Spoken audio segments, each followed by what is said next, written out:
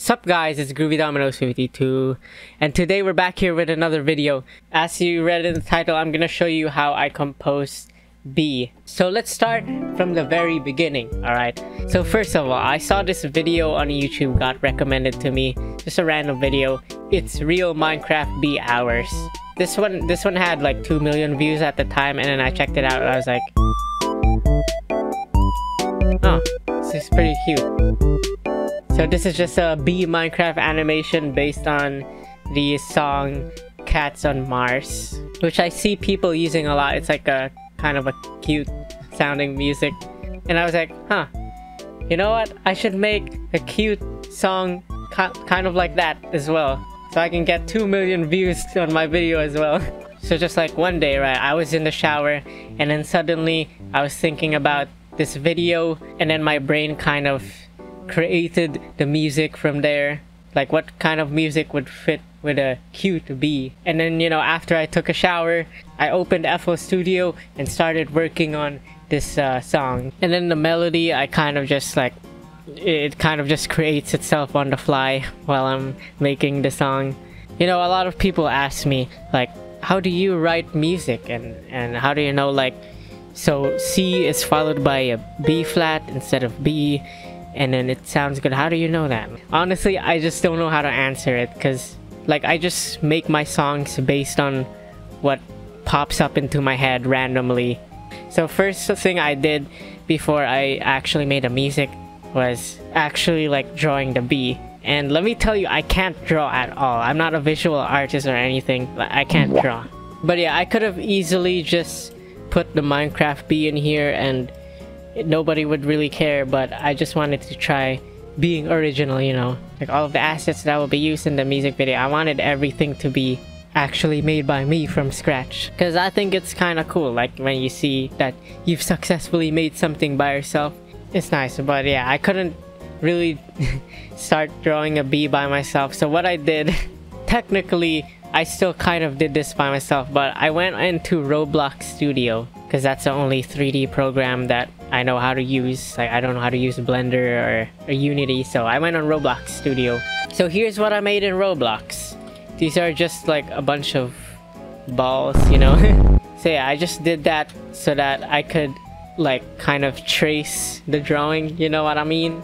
In Photoshop, I just traced it, and then I just added a few more details like the antennas and the face and the legs. And then there you have it. That's the bee. And you might notice that the yellow and black is inverted in this version. And the thing is with the bee, I made this completely by memory. So it didn't click to me that the face should have been yellow and not black. Like, I literally drew the whole thing and then I made the whole music video, and it only hit me like after uploading the video. So I was like, well, I guess it's already uploaded. So yeah, in the original, the face is black. Anyways, now let's get to the composing part. So like I said, in the shower, this music just popped up into my head. Like this part, as you can hear. So I just recreated that in FL Studio, and then I kind of expanded it more. You gotta add a little bass in there and some percussion. And then we have here the melody.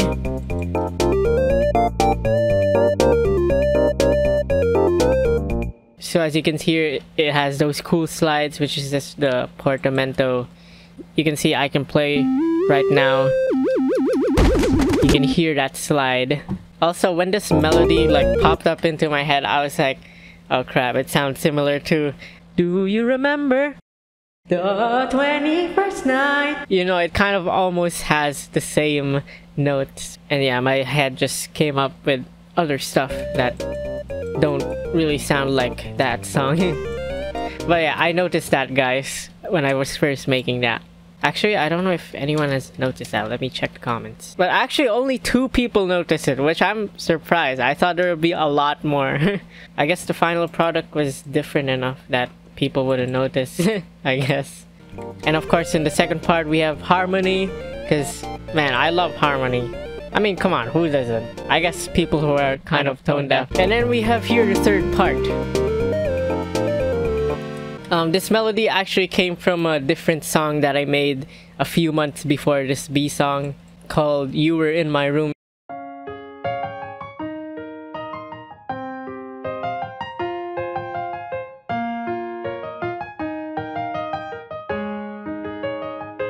And then after that we have like a kind of solo part which I really wanted to put, so...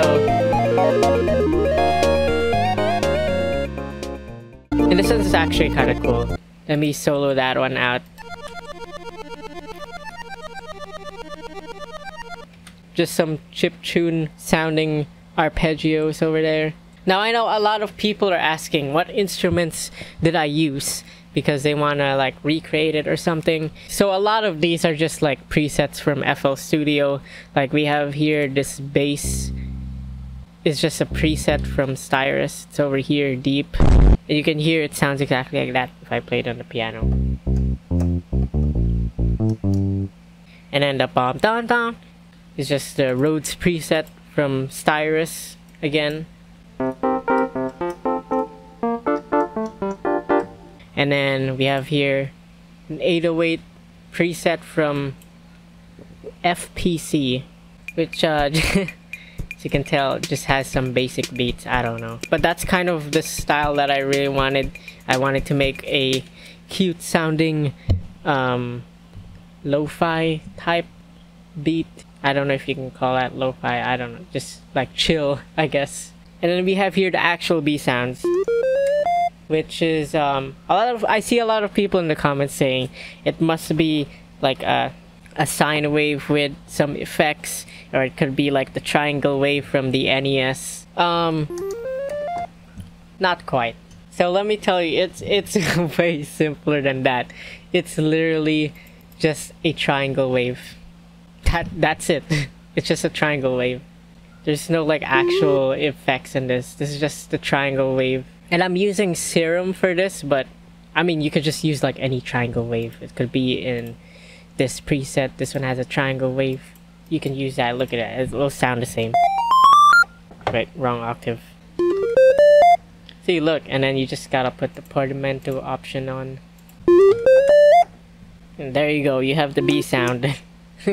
And then the harmony parts are just a square wave at 12%, I think. I think the NES has that sound actually.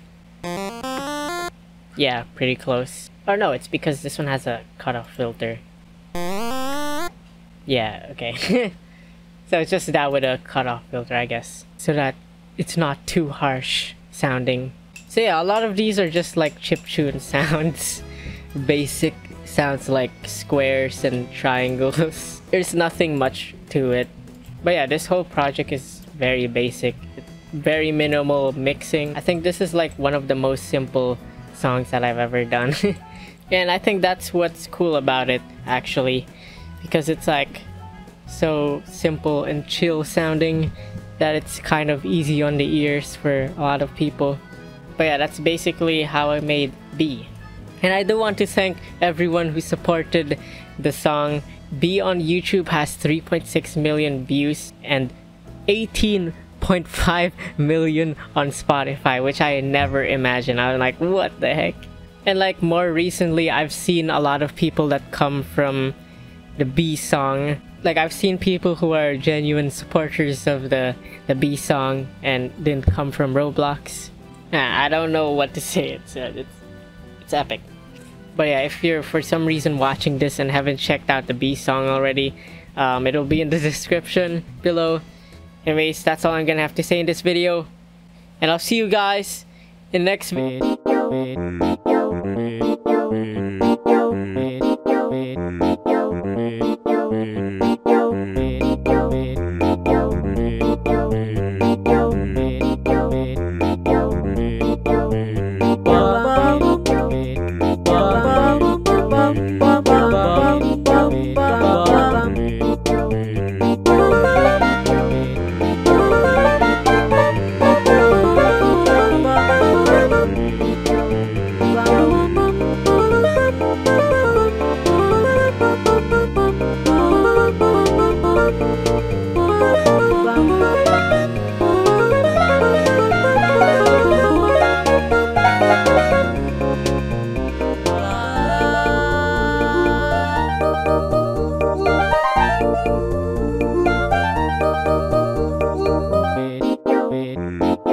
Wait.